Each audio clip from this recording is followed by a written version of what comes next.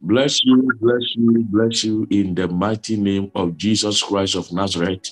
My name is Apostle Peter Daniel. By the special grace of God, I am speaking from Nigeria. You are watching me right now in Heaven and Hell live program, the one we used to do every Friday to Monday, every Monday to Friday, from 9 a.m. every day. By the grace of God, today we want to go into the message, and I would like you to be attentive, to listen well. I pray the Lord God will bless you in Jesus' name. The Lord will bless you in Jesus' name. Let's pray. Father, in the mighty name of Jesus, eternal rock of ages, the life living God, the almighty God, we bless your name. We give you the praises in Jesus' name. Our Lord and our God, we pray this morning. We pray, oh Father God, that you will open the eyes of everyone listening and looking at me right now. You will destroy every work of the darkness. You will destroy every work of the evil one in the mighty name of Jesus. Our Lord and our God, we ask for power of God, the power of the Holy Spirit, that will make us to understand the things of the Spirit.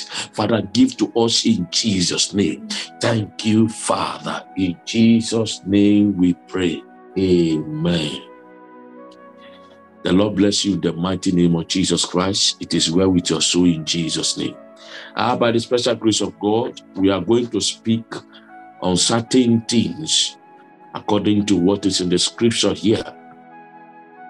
I would like to explain some things and the meaning of. I want us to open to our Bible to the book of Matthew chapter 10. Matthew chapter 10, verses 34. Verses 34 there. We can start from that 32. And we can come down.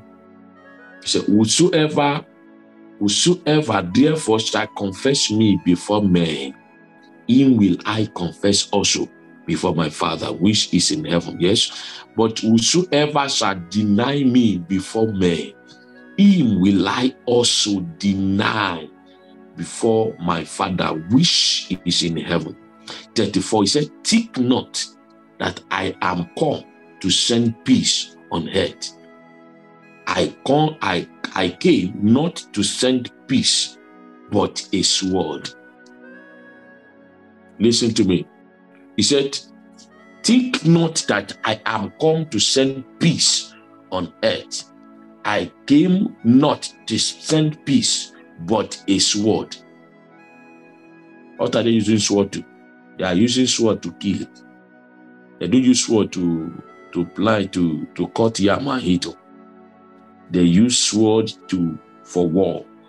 They use sword to kill. They use sword for battle. They use sword for many things. Verse 35, he said, for I am come to set a man at variance against his father. Variance means like a fight against his father. And the daughter against her mother, and the daughter-in-law against her mother-in-law. And the 36 says, and a man's foe shall be that of his own household. The Lord will bless us in Jesus' name. I want us to read it down so that I can explain at once. He said, he that loveth father or mother more than me is not worthy of me. And he that loveth son or daughter more than me is not worthy of me. And he that taketh not his cross and followeth after me is not worthy of me. He that findeth his life shall lose it, and he that loseth his life for my sake shall find it. He that receiveth you receiveth me, and he that receiveth me receiveth him that sent me. The Lord will help us in the mighty name of Jesus. If you go back to that 34, he said, think not that I have come to send peace on earth. I came not to send peace, but a sword. The first thing I want you to understand as a Christian here is that the moment you have given your life to Jesus Christ, you have become a warrior. The moment you have confessed, listen to me very well. The moment you have confessed Jesus Christ as your personal Lord and Savior, you have entered into a personal war. You have entered into a war. You have become a soldier. And you know that a soldier is always ready for war. A soldier doesn't sleep in the battlefield. A soldier is not a weak man. It's not a weak woman. A soldier is always full with helmet, ready at all time. In the night, they are ready. In the evening, they are ready. In the afternoon, they are ready. In the morning, they are ready. At midnight, they are ready. There is no day you come against soldier that you can get it, because a real soldier is an equipped man. Number one, before we go into the reinterpretation of what we read now, is that as a Christian, you need to buckle your belt. You need to be prayerful. You need to be fasting. You need to be full of fasting. You need to study the scripture to the level whereby God will approve you. The book of Timothy says something. It says, study the word of God until you get the approval of God. You know, there are some starting time that you will study the word of God to the level that your spirit will be saying, yes, I study the word of God today. And there are times you will study the word of God, but your spirit will be telling you didn't study. So you have to study the word of God to a level whereby you are going to get approved, so that those pastors out there will not deceive you. Because a time is coming whereby when they see you reading the Bible, they will collect it from you and beat you up. A time is coming whereby you will be looking for a message you might not see. You'll be looking for a pastor to just give you a word of God you might not see. So that is why you need to know the scripture for yourself, so that all those pastors will not be twisting your head anyhow. Will not be twisting you anyhow. Imagine imagine some people are giving prophecy.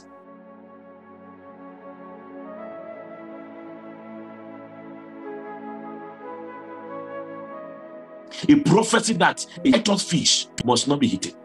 Some are giving prophecy that they should not eat milk, they should not drink milk and tea, they should not use this and that.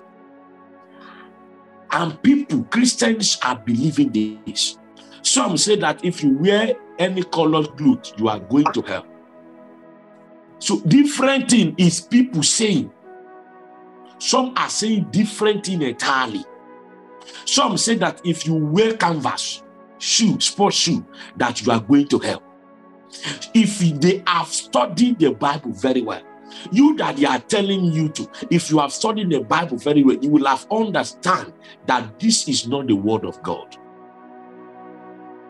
So we are in the level whereby you need to study the word for yourself. That is part of your work, to equip yourself with the word, so that nobody will deceive you there.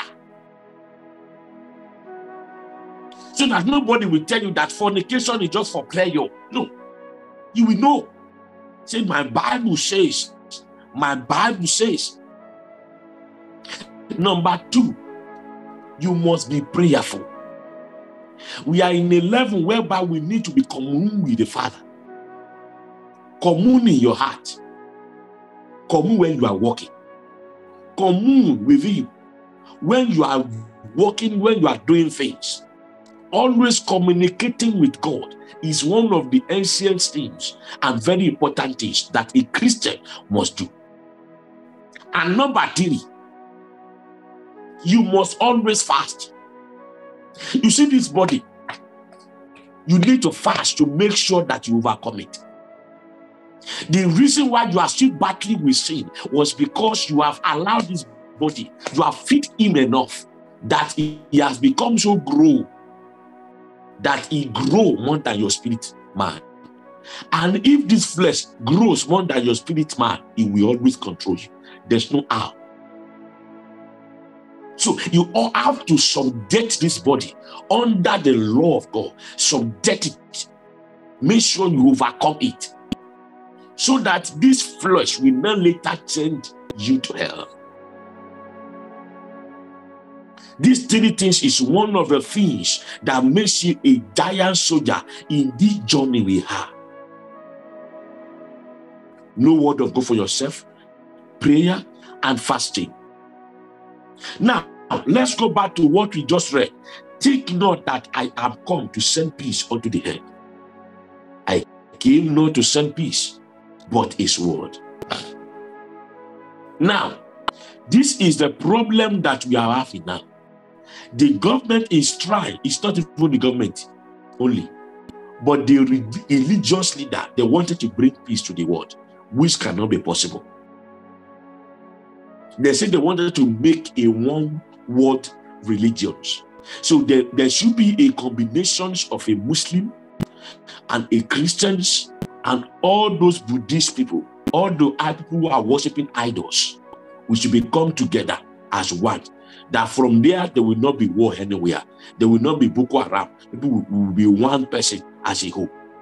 Meanwhile, this is the plans of the Antichrist. This is what we usher the Antichrist in, for the ruling power of the Antichrist.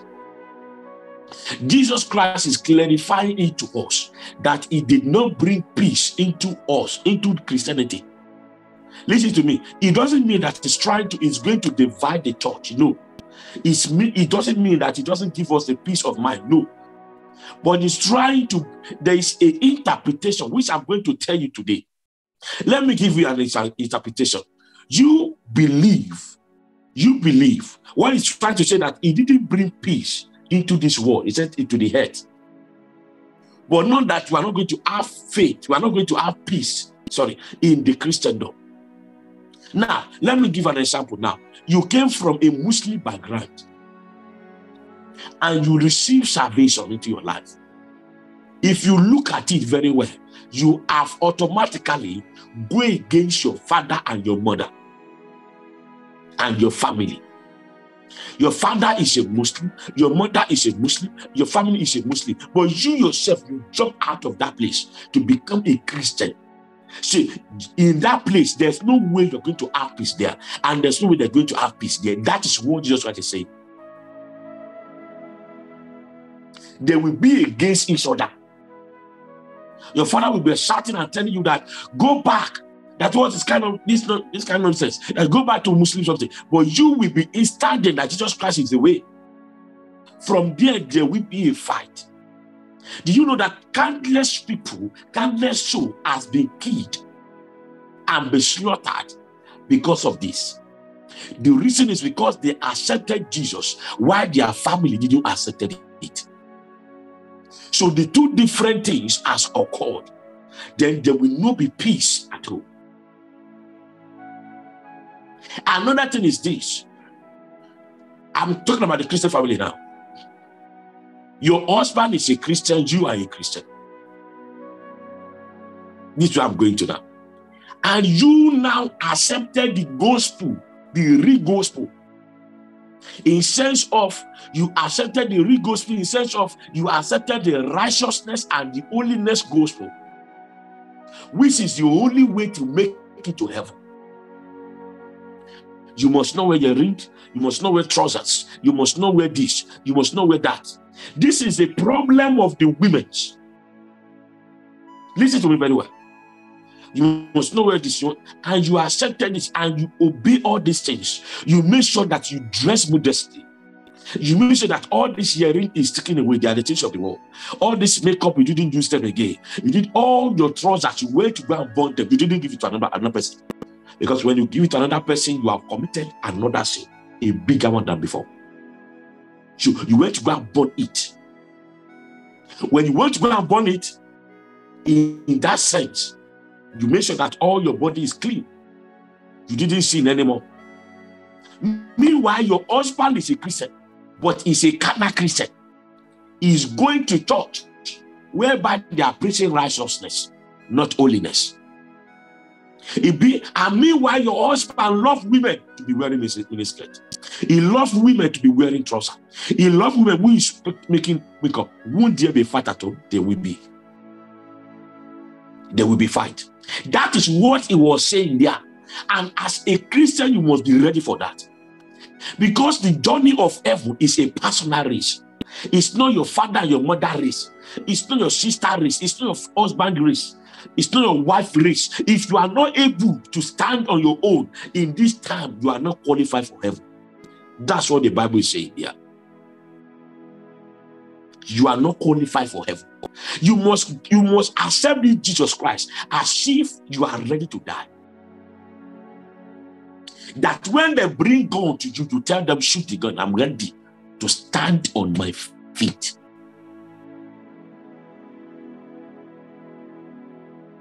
I'm ready to stand on my feet. Come what anything, I'm ready to stand. I'm ready to stand. Come what anything. He said, well, if you cannot obey my law in this house, I will send you away. I will go and marry another person. Tell him, this is the way of God. I'm standing on it. You didn't care whether he sent you out of the house. You didn't care about whatsoever thing that can come as a consequence of you obeying the true word of God. You did not compromise. That is when you are a child of God and you are ready for heaven. If you compromise your faith, it means you are not ready. The journey we are is either you accept it and let's go together with the journey of Christ, or you stay on your own, I stay on my own. That's the journey we have. And God and heaven will be looking at all the Christians to see whether you are going to decide in a right way or in a wrong way. That's what he's saying there. It is a level whereby your parent has collected job, and you as a child, you have not collected. And you tell them, sir, I might not be able to collect. And they were saying you must collect. There is a war there. That's what the Bible was saying. He said, I have not come to bring peace. Because the gospel of Christ is like a thing that people cannot do. It's a raw truth. Only few will obey. So God wants us to be ready for whatsoever what is going to happen. He said, for I have come to set a man furious against his father.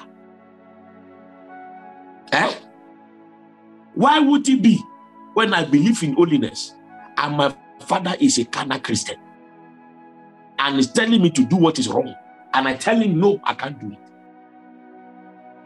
I said, I am your father now. He said, the Bible said that you should obey your father. I said, yes. In the same Bible that said, obey your father in the Lord. I will not disobey God and obey you. And what do you expect? He will be angry at me and want to fight me. That's what the Bible is saying. So for this point, in the level we are now, is a level whereby you have to take a decision. I remember a sister who came out from a rich family. His father and his mother, he totally changed, and they changed his things. This sister will be buying cream that is worth 10,000 naira just for body. Everything he buys is always costly. Costly things. He came from a very wealthy family. And I preached to her. And she accepted Jesus Christ as her personal Lord and Savior. And because she changed her attires and began to wear a holiness clothes and always praying at home, her father began to get angry at her. As her mother began to convince her, when the mother get to a level, he left her, but her father get angry the more. We later understand that her father is a cultist. Probably he did ritual money ritual. And the more the girl is praying, the more the prayer is attacking the father. And one day the father came inside you, and for no reason, and said, what is none of this straight up nonsense? Why are you not wearing your ring? Why are you not wearing this? And he said, please, why are you not wearing your ring? Why are you not wearing this? Is it compulsory I must wear? I'm asking you a question. Is it not her that has the body? A child of 24 years old. He said, it's not wearing. He said, because of the faith I accepted in Christ. But I said, you accepted Christ. You, and just for that reason. And he started beating her like that. No reason. And he beat her to the extent that blood filled her mouth. And this our father have never beat her before. But he has to beat her just because of you must go and wear your ring.